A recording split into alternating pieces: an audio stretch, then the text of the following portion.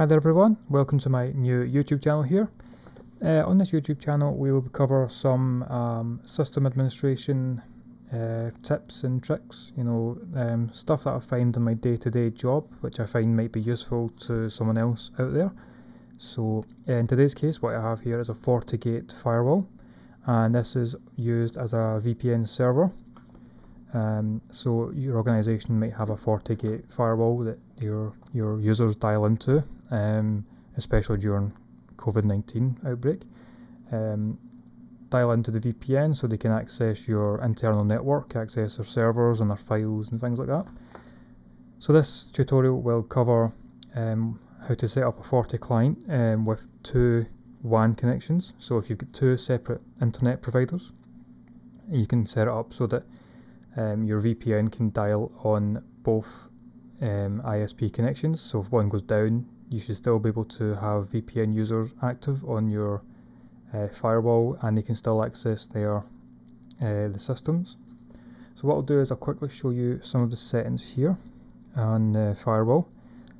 So if I go into firewall policy, you can see I have a rule here. Now this is a lab environment, so I have just allowed everything from my trust zone to untrust. So from my LAN out to the internet, I'm allowing all services. It's not really relevant to this tutorial, but that's just to explain that one. And more importantly, VPN 1 and VPN 2, they're both allowed into the trust zone. So these two VPN are different VPN profiles, which I'll cover in a wee second.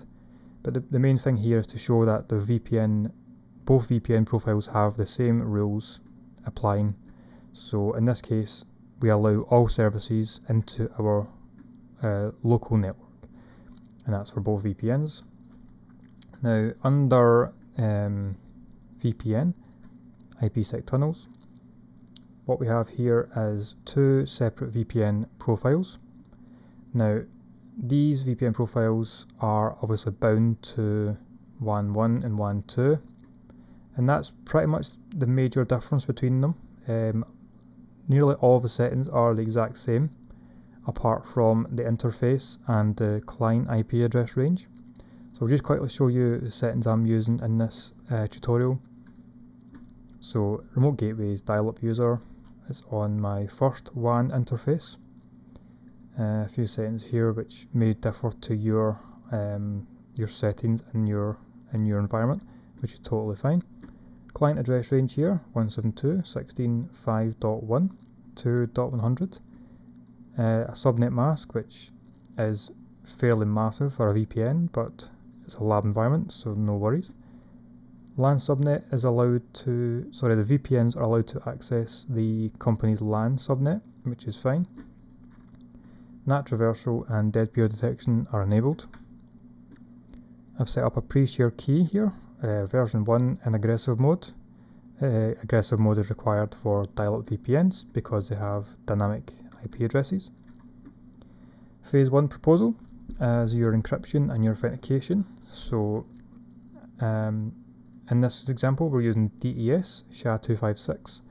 DES is not recommended. This is only a lab environment and it's a trial FortiGate, so it doesn't let me use AES mode, but DES is not recommended, so please use AES for your setup. Okay, so Diffie-Hellman group 14 and the client key lifetime of 28800. X off is your user authentication settings here. Normally this will be your LDAP server, your Active Directory server, or your Radius server. In this case, it's a local firewall group with one user there just for testing. Phase 2 here, we've got local address and remote address, both of which set to 0.0.0/0, and that's the recommended way for dial-up VPNs to work. And again, phase 2 is similar to phase 1. You set up your encryption and your authentication profile, replay detection, PFS, Diffie-Hellman on 14, and your key life down there at 43200. And I'll quickly show you the VPN 2 here. So the biggest difference here is it's bound to WAN 2. as you see there, and the other only difference here is client IP address range is starting from 101 up to 200. If you remember on VPN 1 this was from 1 to 100, this is 101 to 200, and that's just to avoid some IP collisions. And that is really the only difference between your profiles. Okay, so right now go back to interfaces, and we have both WAN 1 and WAN 2 are active and enabled. So what we'll do, and that's the ideal scenario, we want both of them to be enabled. What we'll do now, open up FortiClient, and we'll check the settings here for the client. So if I edit my connection, you can see here connection name, which is VPN test, so you can call it anything you like here. Now the important bit here is your remote gateway, and you can see here I've inserted both my WAN 1 and my WAN 2 IP address here, which match on the FortiGate. That's the important part here. Pre-share key needs to match what you've configured in the profiles. So your pre-share key will be the same for your client, VPN 1 and VPN 2. And it should be a secure, random, long string of text or numbers or symbols. And again, just to quickly go through these settings all match what we have on the FortiGate. We've got version 1, aggressive mode config, iKey proposal, which is DES. Again, as I said before, please don't use that. Please use AES 128 or above. Key life is the same. Key life down here for phase 2 is the same, and all these settings normally vary for your organization, so these are irrelevant for this example. Okay, so what we'll do now is we'll dial up the VPN.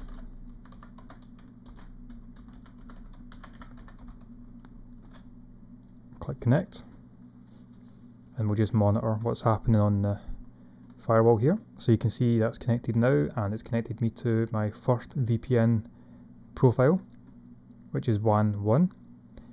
One dial-up connection. There we go. So you can see my IP address and things like that are all there. If we open up the FortiClient, we can see that it's assigned me 172.16.5.1. Again, that's the client range under my first profile, 172.16.5.1.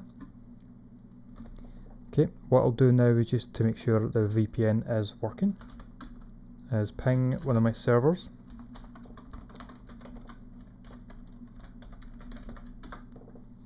And you can see that's responding and it's working. So I am connected to the VPN and I can access my local network.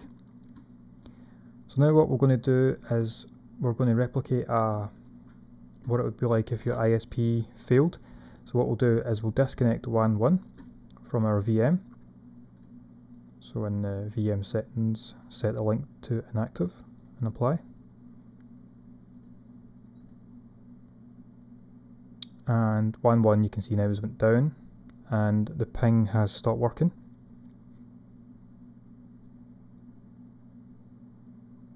And then after a few seconds the VPN will disconnect. As shown there, VPN is now down. And we'll give that a few seconds.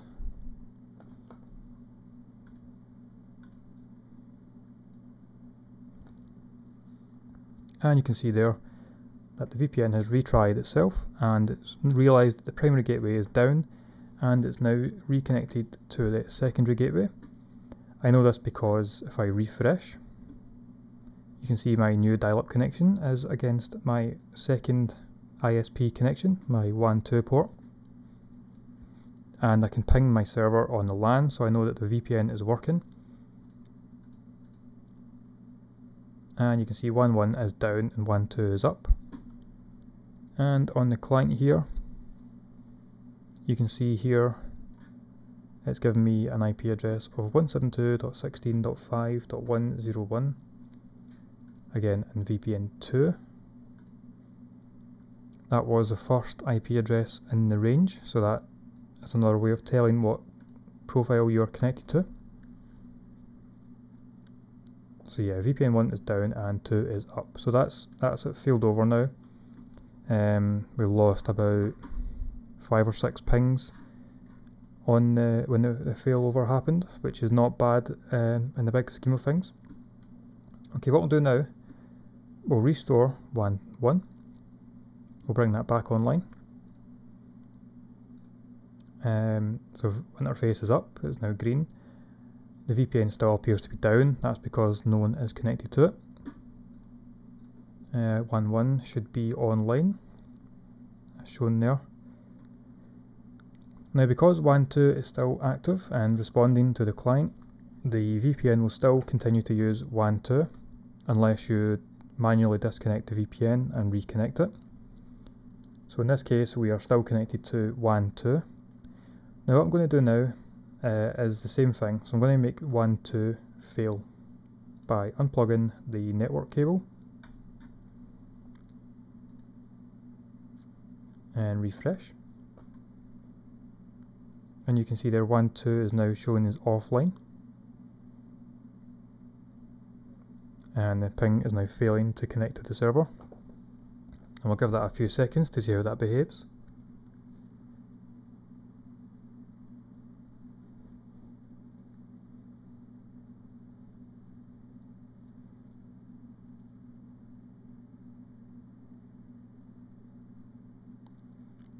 And again it's connected back to the VPN and the ping has now restored to its normal operation.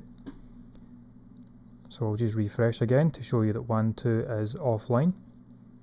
And if I go to VPN tunnels, you can see now VPN 1 has came online, showing my dial-up connection. And in VPN 2, my WAN 2 is offline. It still shows the old connection, but that does disappear after a few seconds. So just ignore that. There's, the new connection is back onto my primary WAN connection. And again, if I open up here, you can see it's put me back onto my first IP address range, 172.16.5.1, which is there. And just to finish off this video, what I'm going to do is bring that back online, fail WAN 1. So now WAN 1's down, WAN 2's up. Request timed out on the ping over on the client side.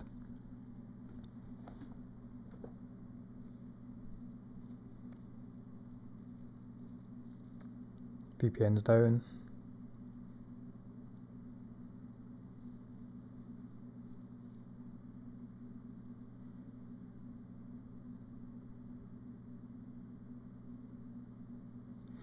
And after about 5 or 6 pings there, the FortiClient reconnects to the other gateway and the ping has resumed where it was. So it's now pinging my server. So in real life your users would have maybe 5 to 10 seconds of downtime there and it would automatically fail over. In the event it doesn't automatically redial the connection, your user will just need to put in their username and password, which they would normally do anyway. If the VPN goes down, the normal instinct is to put in your credentials and try again. So that's quite a natural thing for users to try and troubleshoot for themselves. But in most cases it will redial itself automatically and business as usual will keep going.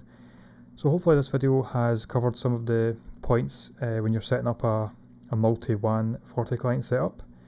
The key here is that you have 2 separate VPN profiles, one for each binding on your interfaces, and with different client IP address ranges, and all other settings should be the exact same, like your pre-shared key and your encryption settings and all that fun stuff.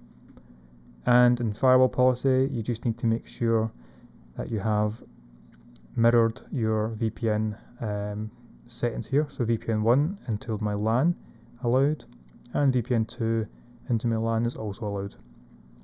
So hopefully that's helped you set this up for your own environment. This is my first YouTube video, so hopefully this has been not too bad. If you get any feedback or have any questions or queries that I can maybe help you with, please let me know in the comment section below. If you don't mind giving me a like, that would be amazing. And if there's anything else, please give me a shout. Cheers guys.